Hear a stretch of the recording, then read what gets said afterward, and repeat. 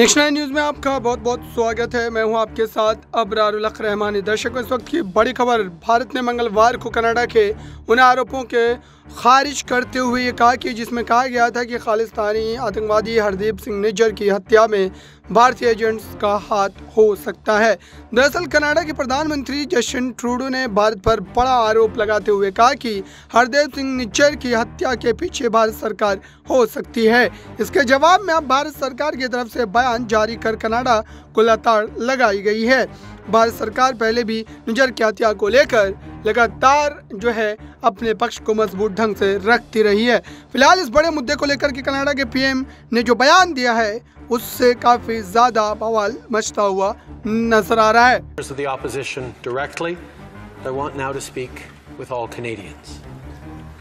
Over the past number of weeks, Canadian security agencies have been actively pursuing credible allegations of a potential link between agents of the government of India and the killing of a Canadian citizen, Hardeep Singh Nijjar. Canada is a rule of law country. The protection of our citizens and defense of our sovereignty are fundamental.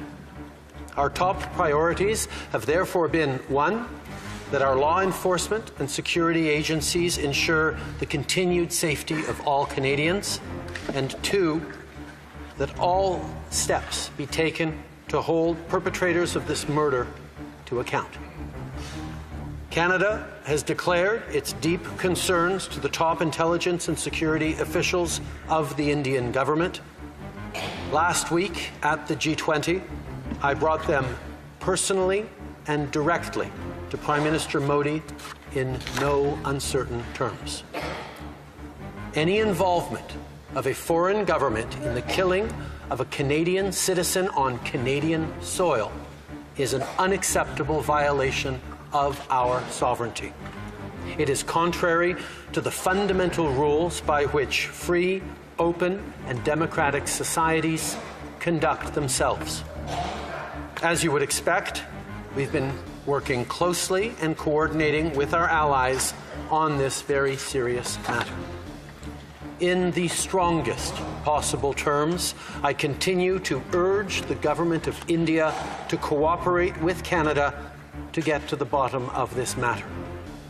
I also expect it to reiterate that its position on extrajudicial operations in another country is clearly and unequivocally in line with international law. I know many Canadians, particularly members of the indo-Canadian community, are feeling angry or perhaps frightened right now. Let us not allow this to change us.